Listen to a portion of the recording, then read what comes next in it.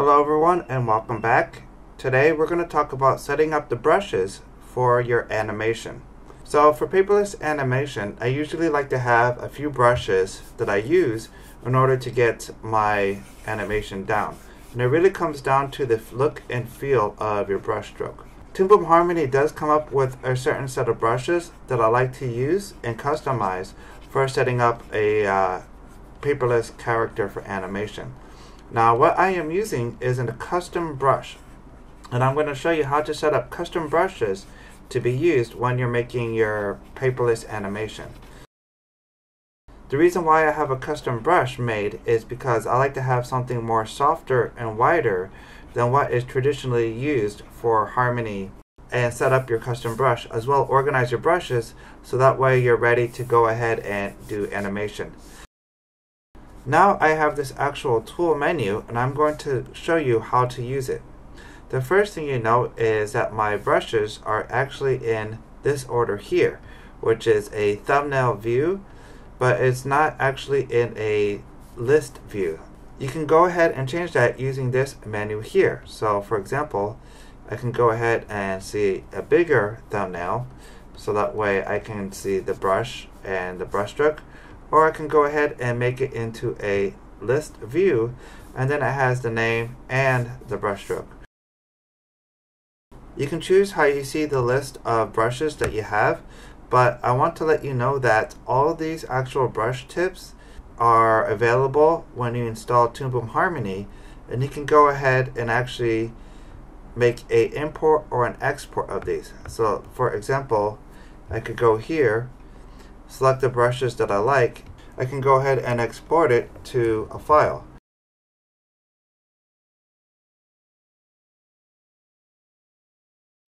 So now if I ever make modifications to this, and let's say I change it, I can go ahead and import my default brushes, and it should go ahead and overwrite them. There you go. So let me give you an example of a custom brush. Now, these two brushes are my custom brushes. I took the original Toon Boom Harmony brushes and made a softer fine pencil brush. So you can see that it's a little bit wider, and that is because when you're animating fast, you do want to have a wider brush.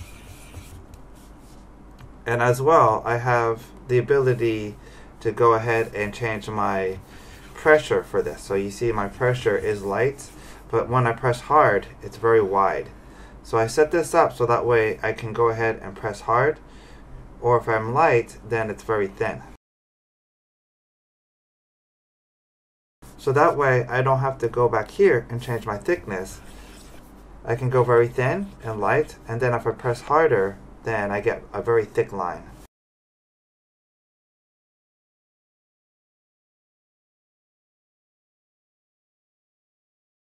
So when I'm shading, I can go ahead and shade from very thin to very thick, like so.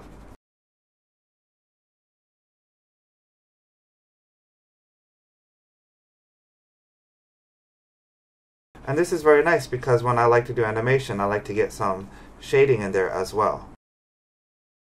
I like to be thick when I'm doing my rough draft, and also I like to go thin when I'm doing cleanup.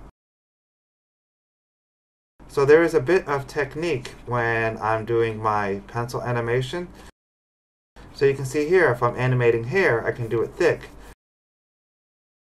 But then if I need to go ahead and do the eyebrows, for example, then I should be able to do thin eyebrows.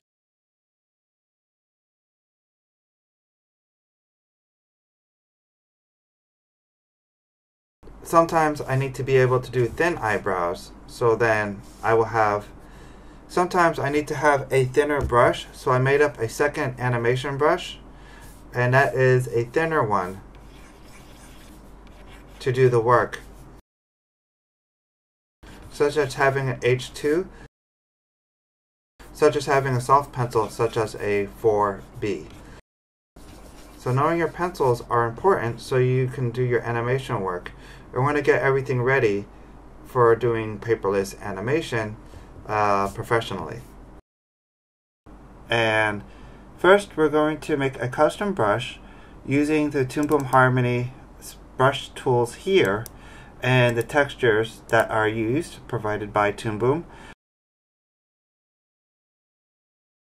Then I'm going to show you how to import a brush from Photoshop into Toon Boom Harmony, basically making the same modifications to this to match the brush that I have in Photoshop or in other tools that I like.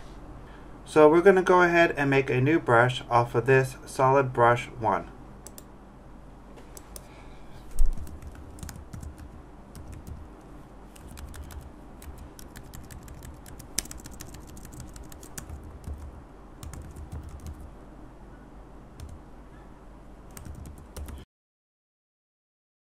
And I'm going to give it a name Blue in order to make this a blue pencil for later use. So watch how I do it. I'm going to make a copy.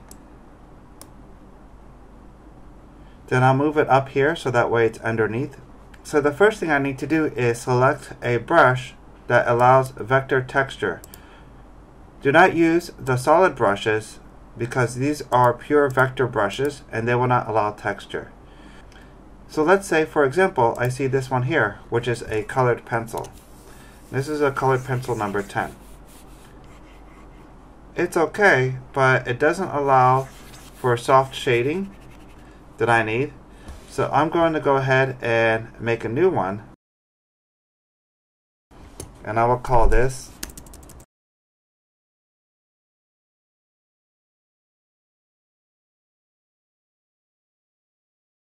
So this is to be similar to my Kohl Erase pencil that is blue. Now it has copied the properties over, but I'm going to go ahead and move this up. Now we're going to go ahead and modify the properties of this. This will be a textured vectored brush. So now we're going to select a texture. And you can choose if you want a brush 1 or brush 2. This comes with Toon Boom, and I think you will probably want to have something softer, so I use brush number 1. Brush number 4 is a little bit harder, and they also have different tips that are a little bit lighter as well. So you can choose, but I usually prefer brush 1, or I prefer tip number 16.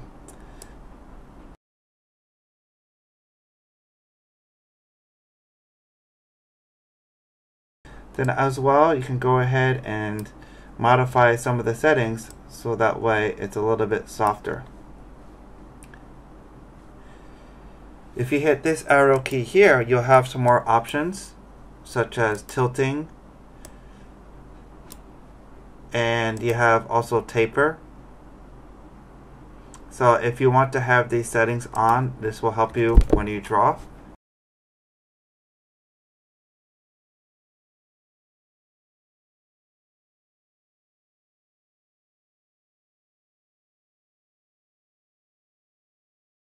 But for my brush, I prefer something a little bit more softer and a little bit more thicker. So I will go ahead and modify this. Make sure it doesn't have a contour.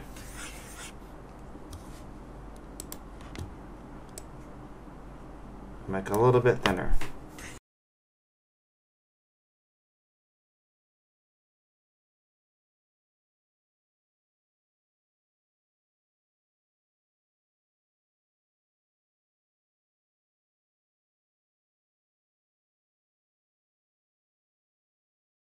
And I prefer something with texture so I can shade with it, but you need to be able to build on it. So let's go ahead and soften it up a little bit more.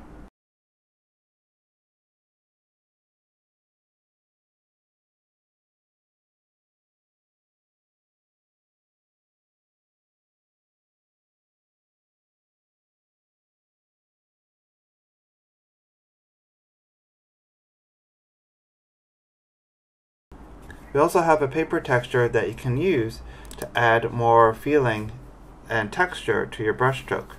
And this is important for shading. As you can see here, as I build up, I can go ahead and add more darkness, and as I draw, I can go ahead and build up some of the edges. As I draw, you can see I can build up some of the edges using that texture. And without it, it doesn't quite have the same build-up feeling. So I like to use the paper texture, and you can choose one that you think works.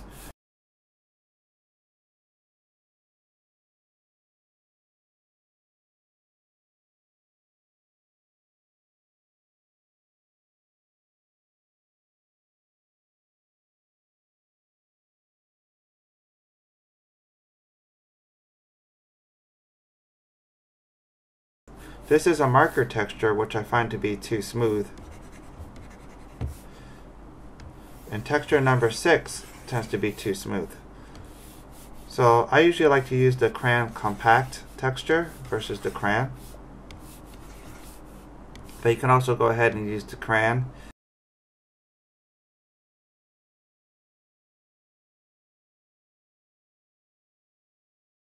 So I usually set up like this. Crayon compact.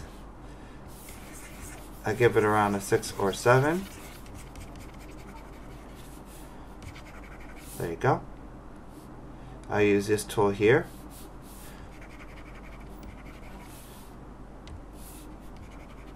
I wanted to make sure that when I draw with it, I want to make sure when I draw with it that I feel very comfortable when shading and coloring. There.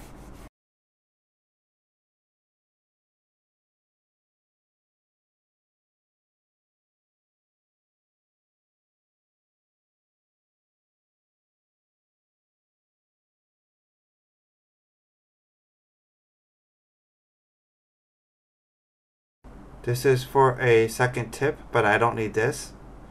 This is for a second tip. If you want to use it, you can go ahead and add a secondary tip. It will make it a little bit more thinner because you add more information to it.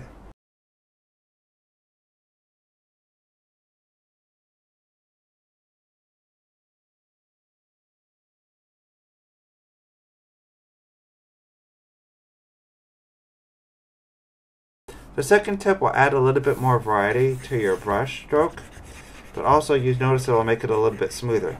But that's okay. We want something smooth and light, so that way I can go ahead and build my character foundation.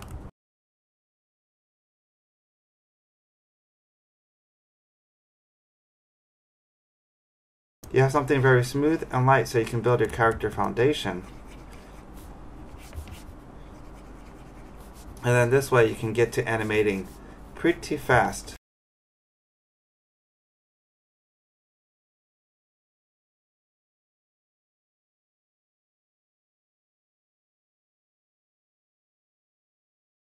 There. Now I can build off my foundation. It should be loose. You should not have it very tight. Your drawing should be loose and sketchy and not tight, so that way you can do animation pretty fast. If you have it too tight or too much detail, you will not be able to have that much chance to do character animation like this. You will not be able to do character expressions very fast or straightforward animation that easily if there's too much detail. So keep it very loose and light as you build your foundation, and then you can go ahead and add detail later using another brush. I'm going to save it, such as this, and then now I will check it and test out my pencil.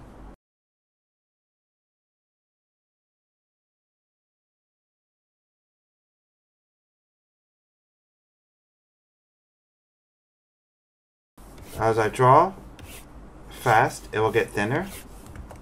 As I draw slower, it will get thicker.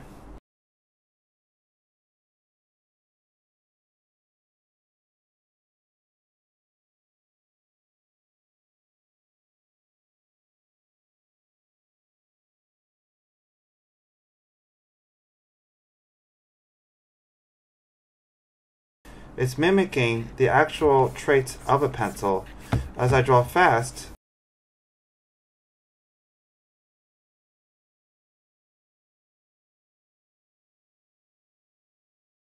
as I draw fast, it's going to have traits for it to get thinner, and then it also has a little bit of taper with it.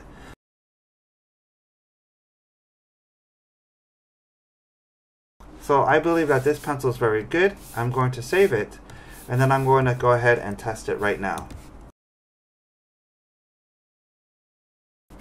Let's draw a quick character. Remember, it's okay to be loose.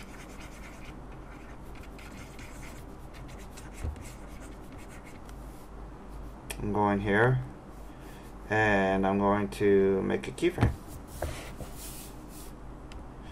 I'm going here, and I'm going to make an exposure.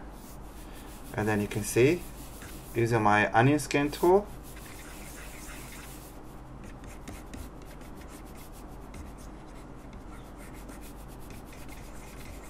it's very easy to draw and match up very fast. So this is kind of the idea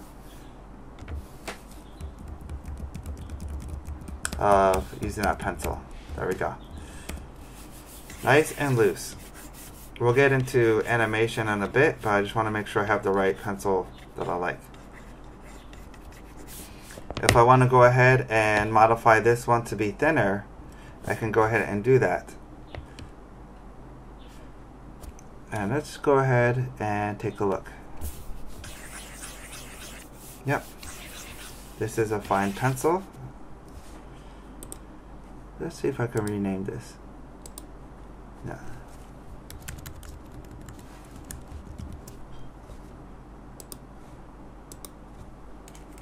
This is more of a 2H.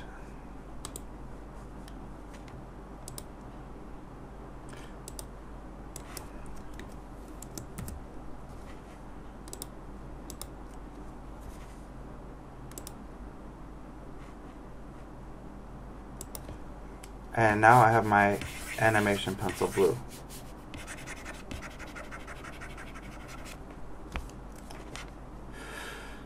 So I have my pencil HB, I have my 2H, and my animation pencil blue. But this animation pencil blue is not blue, it's actually black. So you have to be aware of that. Now there's one more tool that I want to make sure I set up, which will be my eraser tool. I need to get my eraser tool prepared. So I went ahead and modified my favorite pencil tools here. I'm going to go ahead and modify my eraser tools as well. So what we have are two types of erasers. We have a vector eraser, which allows for vector style erasing, which I do not like for erasing the brush stroke that we made.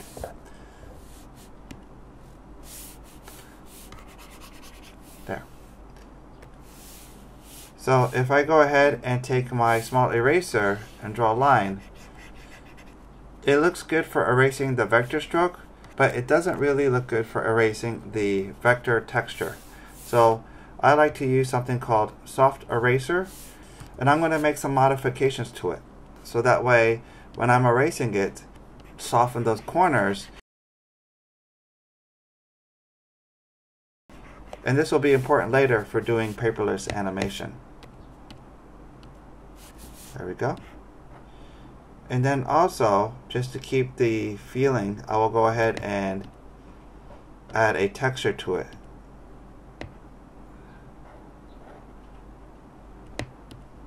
So also, I will add a texture to my soft eraser, so that way it allows me to keep the texture, and you'll see what I'm able to do. So now I'm able to keep the texture of the soft eraser, so that way I can keep the quality of the texture line. I can go ahead and lightly erase it for a paperless animation, and this is a technique that we use in animation. So you will see as I go ahead and use my animation pencil and then I build it up,